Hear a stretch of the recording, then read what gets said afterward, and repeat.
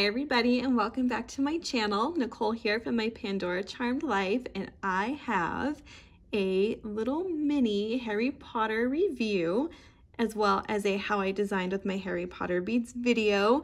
A lot of you have asked if I was going to do a review on Harry Potter, and I was like, hey guys, honestly, I've never seen Harry Potter, nor have I read the books. And so, you know, I wasn't quick to jump on these charms.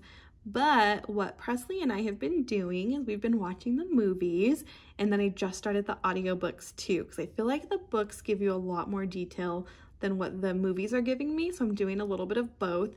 But I did end up, I'm 3 episodes in and I'm still in the first audiobook, but I already have my favorite characters. So no spoilers. I don't know what happens after 3, so don't let me know. But as of right now, these 3 characters are my favorite. So we'll take a close-up look at these charms and then I'll show you how I designed it. I am obsessed with my design, so we'll just jump right in. We will start with Harry Potter. Harry Potter is so cute with his super round glasses. You see his little lightning bolt scar. By the way, you guys, Presley makes me draw a lightning bolt scar on her forehead every day because she wants to be Harry Potter. And you have his fun hair, his tiny little wand, and then his scarf is that yellow and deep red color. So cute. On the bottom, oh my goodness, you guys, it's so adorable. Can you pick? Yes, the camera's totally gonna pick it up. So on the bottom of his shoes, you have tiny little hearts hidden. So if he was walking in the snow, you would see this cute little heart print. So thank you, Pandora, for adding, you know, a little special something. I feel like hearts are kind of your hidden thing, so I found them. And then looking at the back, it's just kind of more plain. His hair detail kind of stops, which is kind of a bummer, but you do still have the scarf detail on there as well. This hallmark, I'm going to assume, is going to be like the licensing with Harry Potter. And then on this other side, you just have your normal, oh, no, Harry, just kidding. You have your normal Pandora markings there. Then you've noticed the S925 ALE here on the bottom. Then we have Dobby. You guys, it was so funny when Emily, if you watched her Instagram, somewhere, Emily has this one. She's posted it somewhere, and I was like, who's Dobby? And some of the feedback, I think a lot of people are saying, is that these are kind of cutesy. And so I was like, he is cute. And then I looked up Dobby online and I was like, oh, he's not that cute. But then I watched him and I was like, he is cute. I love Dobby. So here is Dobby. Got his baggy little, I don't know what you call it. It's not a shirt. And then here in the back, this was my favorite detail. Can you guys see that? He's holding the sock. The sock that Harry Potter gave him to set him free. That was my favorite part of that episode, by the way. I think it was 2. So he's great. The one thing that I have is a complaint about Dobby is, so you guys notice how Harry Potter was able to stand up straight. He falls over whenever you have him like this. So you would definitely not be able to wear him on, like, say, the O pendant, because he would fall. But what I did do is I got little silicone stoppers that I had purchased on Amazon, and I stuck them, like, kind of cut him up and stuck him in his head to keep him upright. But the way I have him designed, I don't really need to do that because of the way he sits on my wrist. So there's Dobby.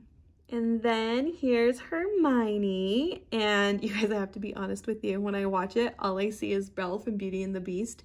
And it makes me wonder if when people watched Harry Potter first and then Beauty and the Beast, if all they saw was Hermione when they watched Beauty and the Beast. So comment below and let me know if that was the case.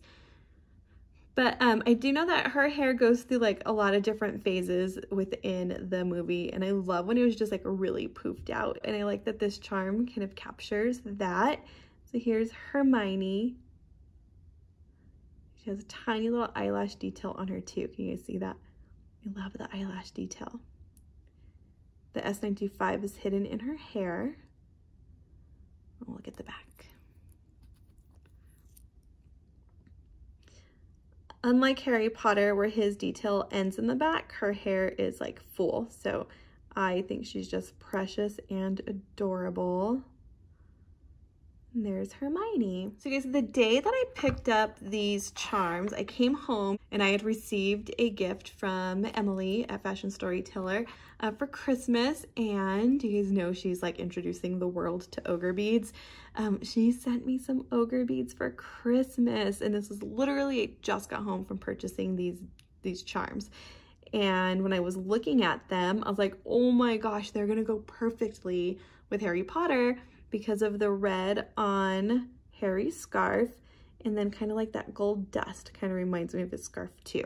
So I immediately was like, I already know how I'm going to design with this set, and I was really excited to get to working. Aren't these beautiful? I believe these are called Orchid Pixie Dust Fragments.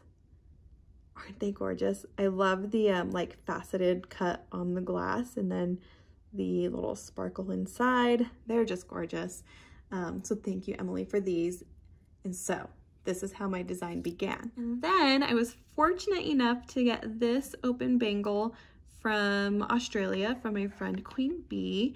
And I'm not sure which video I'm gonna post first. So I do have a mini haul of that as well.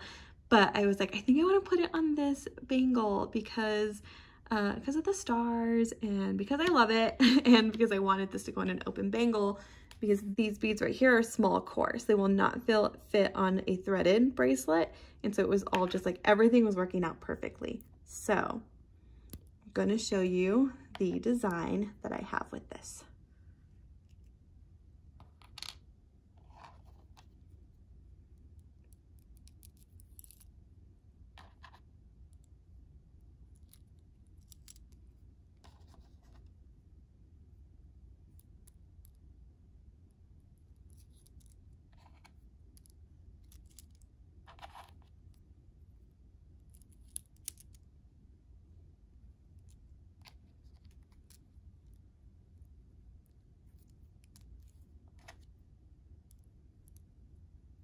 Here you go. This is how I ended up with this design for my Harry Potter bangle. You guys, it just like fit perfectly. I really wanted to get the Hogwarts castle too. And I had gone to Jared and they didn't have it. So I was like, okay, well, I'll get these for now. And now that I have this in place, like I really don't think the Hogwarts castle would fit. Like I think this is just perfect as is. I don't know. You guys let me know. What would you do? Would you change this and add more? Just keep it as is. As far as the other Harry Potter collection, I think it's awesome that they have a dangle for your house. I have taken the Pottermore quiz and it is telling me that Ravenclaw is my house. One time I took it and Presley was kind of like helping me with the answers. So I was like, I need to take it all over again. So I made a new account and did it like answered based on what I would do. And Ravenclaw came out again. And I don't know a lot about Ravenclaw. So I'm like, am I? I don't know. We'll see. You guys will have to tell me what you think. What house would you assume I would be in? But I do love the Ravenclaw dangle, so I will get that at some point. But I won't put it on here. One, they're not Ravenclaw.